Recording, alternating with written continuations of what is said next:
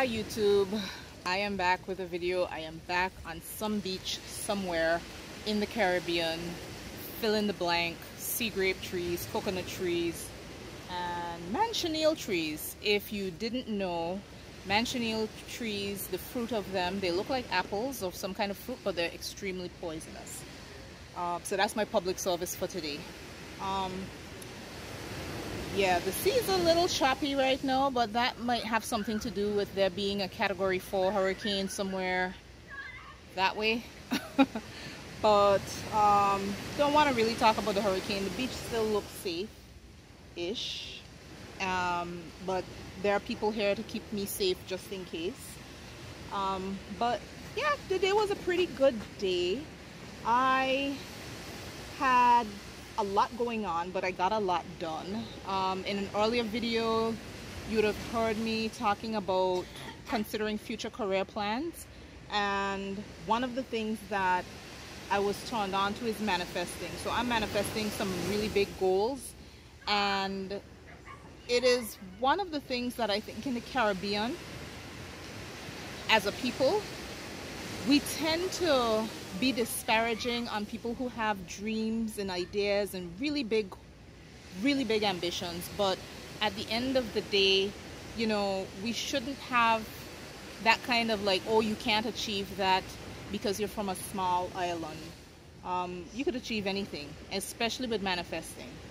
And I've seen a lot of people in the Caribbean got disappointed about you know, not having the support of friends and families for their ideas, and so what they do is that they will get up, leave wherever they're from, and go to the US, the UK, Europe, some Australia, Caribbean. People, you can find us on every corner of the planet, and it's because sometimes those people had hopes and dreams and the home environment was not supportive enough for them to see that through, or at least they didn't feel that they had that space where they could share safely.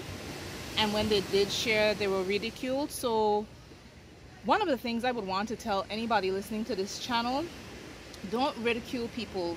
Everyone has their talent, has their hopes, their dreams, their ambitions, and we shouldn't laugh at that. Actually, the people who don't have hope are the ones we should feel sorry for. I'm not big on giving pity, but those are the ones that have the power to change the world. I really believe that, and I believe I'm one of those persons. I dream big and I'm going bigger. So I'm definitely going to keep y'all posted. What am I working on? Thinking about, like, so even if I stay in my job, my substantive job, I am going to be focused on helping people. So I'm changing my position a bit, and my outlook, because most times people are genuinely good, and if it is that they see that you're willing to help them, they will be more open with their problems, and I think that we can have a lot of things solved. Like I said in past videos, I work in financial services. Nothing is perfect. I am very big in the crypto space. Well, no, I'm not very big. I hold crypto. My biggest holding is XRP, XLM, ADA.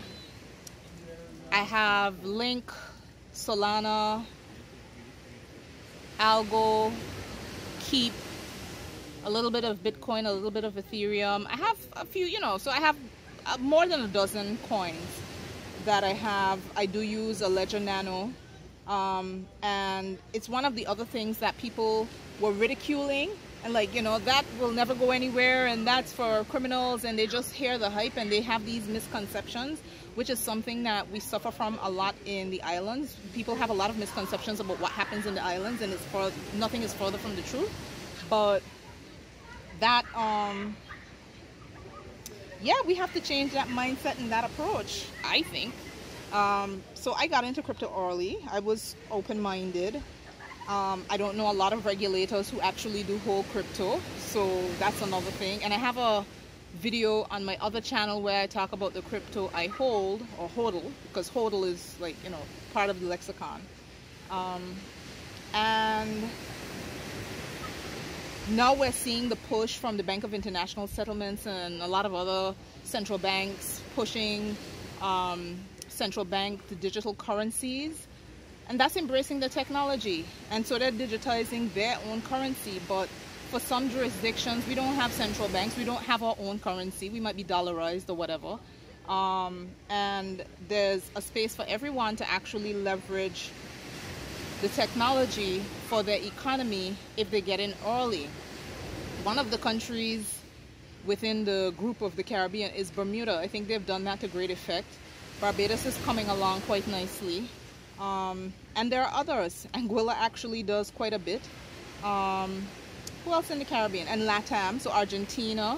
Of course, El Salvador is in the news, but I won't talk about El Salvador specifically. Argentina is doing quite a bit as well. Mexico is working on that. I don't think people understand, if you're not in it, you don't know it. Like sending a wire transfer, sometimes a few miles, a few hundred miles, having that take days or weeks is just, you know, this is 2021. That shouldn't be the case. And that's one of the reasons why I was turned on to crypto really soon, because that is a definite pain point. And when you want to transform the world or change things, you look for pain points and you try to fix them. Anyways, guys, I could get into a whole socio-economic and philosophical discussion about where the Caribbean region goes as a region with the advent of fintech and NFTs and everything else. But this channel is more about life. And I think I'm going to go in the water because the sun is fierce. And that tends to happen when you have hurricanes that are within the area. Something with the high pressure and the gradients and everything else.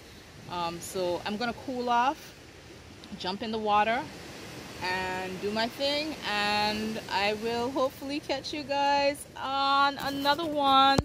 And we get a different perspective. Yeah. So I'll catch you guys on my next video.